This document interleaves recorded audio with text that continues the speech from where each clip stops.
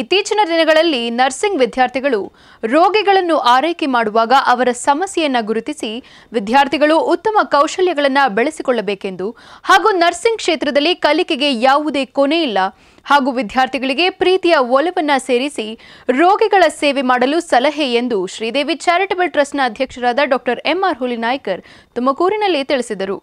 ನಗರದ ಶಿರಾ ರಸ್ತೆಯ Sridevi charitable trust ಹಾಗೂ ಶ್ರೀದೇವಿ ಸಮೂಹ ಶಿಕ್ಷಣ ಸಂಸ್ಥೆಯ 2022-23ನೇ ಸಾಲಿನ ಶುಶ್ರೂಷಾ ಕೋರ್ಸಿನ ಶೈಕ್ಷಣಿಕ ವರ್ಷದ ಪ್ರಾರಂಭ ಹಾಗೂ ಶುಶ್ರೂಷಾ ಪ್ರತಿಭಾವಂತ ವಿದ್ಯಾರ್ಥಿಗಳಿಗೆ ತುಮಕೂರಿನ ಎಎನ್ಎಂ ಸೆಂಟರ್ನ ನಿವೃತ್ತ ಪ್ರಾಂಶುಪಾಲರಾಗಿದ್ದ ದಿವಂಗತ ಎಸ್ಎನ್ ಸರೋಜಮ್ಮ ಹಾಗೂ ದಿವಂಗತ ಚನ್ನಗಿರಿ ವಿಮಲಮ್ಮ ನಾರಾಯಣ ಜೋಯ್ಸ್ ಹೆಸರಿನಲ್ಲಿ ನೀಡುವ ಪುರಸ್ಕಾರವನ್ನು ಡಿಸೆಂಬರ್ 9ರಂದು ಶುಕ್ರವಾರ ಬೆಳಗ್ಗೆ 10 ಗಂಟೆಗೆ ಶ್ರೀದೇವಿ ವೈದ್ಯಕೀಯ ಸಂಸ್ಥೆಯ ಸಭಾಂಗಣದಲ್ಲಿ ಕಾರ್ಯಕ್ರಮವನ್ನು ಹಮ್ಮಿಕೊಳ್ಳಲಾಗಿದೆ.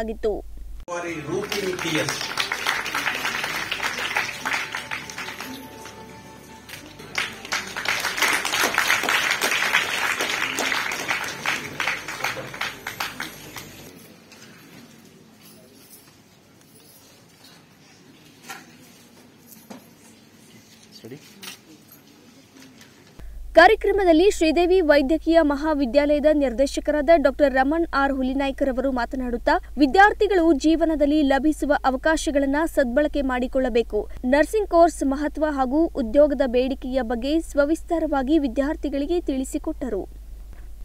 ಶಿಕ್ಷಣ ಪಡೆದು ಜೀವನದಲ್ಲಿ ಒಂದು ಅತ್ಯುತ್ತಮ ಸ್ಥಾನಗಳು ಸಿಗಲಿ ಅಂತ ಬಯಸ್ತಾ ಇದ್ದೇನೆ. ಅದೇ ರೀತಿ 5 ಜನ ವಿದ್ಯಾರ್ಥಿಗಳು ಪ್ರತಿಭಾವಂತ ವಿದ್ಯಾರ್ಥಿಗಳಿಗೆ ಇಂದು ಈ ಸಮಾರಂಭದಲ್ಲಿ ತಾವು ಪ್ರಶಸ್ತಿ ಪಡೆಯಲಿದ್ದೀರಿ. ನಮಗೂ ಶುಭ ಹಾರೈಸ್ತಾ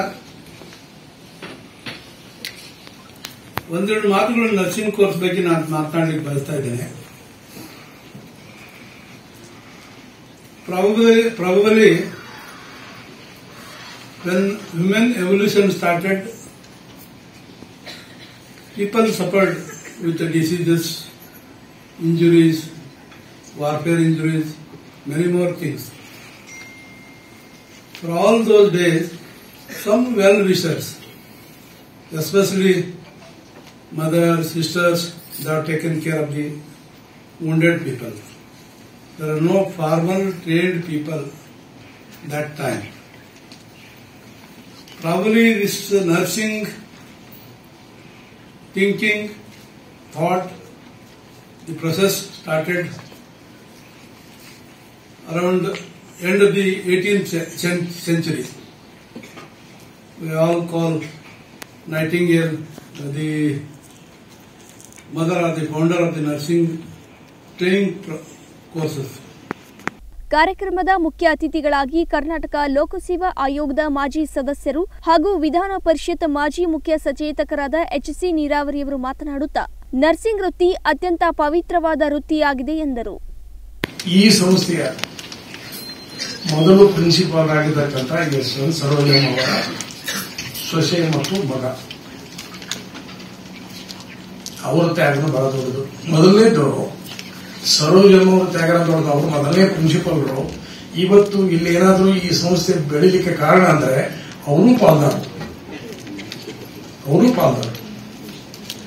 ಏನು ಅವ್ರ ಹೆಸರಲ್ಲಿ ಪ್ರತಿಭಾ ಪುರಸ್ಕಾರ ಸ್ಥಾಪನೆ ಮಾಡಿದಾರಲ್ಲ ಈ ದಾನಿಗಳು, ಅದು ಏನು ಅಂದ್ರೆ ಈ ಸಂಸ್ಥೆ ಈ ಕಾಲೇಜು ಎಲ್ಲಿವರೆಗೆ ಇರ್ತದೆ, ಪ್ರತಿ ವರ್ಷ ಈ ಇಂಥದ್ದೇನು ಸಮಾರಂಭ ನಡೀತದೆ ಅವರ ಹೆಸರು ಅಜರಾಮರವಾಗಿದೆ.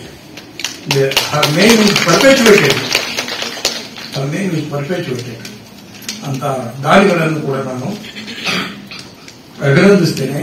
ಅಷ್ಟೇ ಅಲ್ಲ, ಇದು ನಿಜವಾಗಿಯೂ ಕೂಡ ಒಂದು ಅನುಕರಣೀಯ. ಎರಡನೇದು,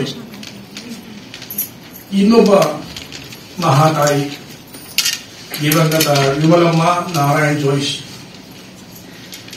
ಅವರ ಸೊಸೆಯಂದಿರು ಮತ್ತು ಮಕ್ಕಳು ಅವರ ಹೆಸರಿನಲ್ಲಿ ಇದೇನು ಒಂದು ಸ್ಥಾಪನೆ ಮಾಡಿದ್ದಾರೆ. ಶ್ರೀದೇವಿ ಸಂಸ್ಥೆಯ ಮಾನವ ಸಂಪನ್ಮೂಲ ವಿಭಾಗದ ನಿರ್ದೇಶಕರಾದ ಎಂಎಸ್ ಪಾಟೀಲ್ ರವರು ಮಾತನಾಡುತ್ತಾ ವಿದ್ಯಾರ್ಥಿಗಳ ಜೀವನದಲ್ಲಿ ನರ್ಸಿಂಗ್ ಕೋರ್ಸ್ಗಳನ್ನು ಅಧ್ಯಯನ ಮಾಡುತ್ತಿರುವ ಸಮಯವನ್ನ ನೋಡದೆ ಸೇವೆಯನ್ನ ತಮ್ಮಲ್ಲಿ ತಾವು ತೊಡಗಿಸಿಕೊಳ್ಳಬೇಕು ಎಂದರು. ಇನ್ನು ಕಾರ್ಯಕ್ರಮಕ್ಕೆ ಶ್ರೀದೇವಿ ವೈದ್ಯಕೀಯ ಮಹಾವಿದ್ಯಾಲಯ ಮತ್ತು ಸಂಶೋಧನಾ ಆಸ್ಪತ್ರೆಯ ನೇತ್ರ ತಜ್ಞರಾದ ಡಾಕ್ಟರ್ ಲಾವಣ್ಯ, ಶ್ರೀದೇವಿ ವೈದ್ಯಕೀಯ ಕಾಲೇಜಿನ ಗ್ಯಾಸ್ಟ್ರೋಎಂಟರಾಲಜಿ ವಿಭಾಗದ ಮುಖ್ಯಸ್ಥರಾದ ಡಾಕ್ಟರ್ ಎಂಎಚ್ ಮನೋನ್ಮಣಿರವರು ಕಾರ್ಯಕ್ರಮಕ್ಕೆ ಶುಭ ಹಾರೈಸಿದರು. ಇದೇ ಸಂದರ್ಭದಲ್ಲಿ ಶ್ರೀದೇವಿ ಆಸ್ಪತ್ರೆಯ ತಂತ್ರಜ್ಞರಾದ ನಜ್ರತ್ ಉನ್ನಿಸಾ, ದತ್ತಿ ಸ್ಥಾಪಿಸಿದ ದಾನಿಗಳಾದ ಶ್ರೀಮತಿ ವಿಜಯಲಕ್ಷ್ಮಿ ಸುಧೀಂದ್ರ, ಶ್ರೀದೇವಿ ನರ್ಸಿಂಗ್ ಕಾಲೇಜಿನ ಪ್ರಾಂಶುಪಾಲರಾದ ಪ್ರೊಫೆಸರ್ ಆರ್.ಕೆ. ಮುನಿಸ್ವಾಮಿ, ವಿದ್ಯಾರ್ಥಿನಿಯರು ಭಾಗವಹಿಸಿದ್ರು. News desk Amogh TV, Tumakuru.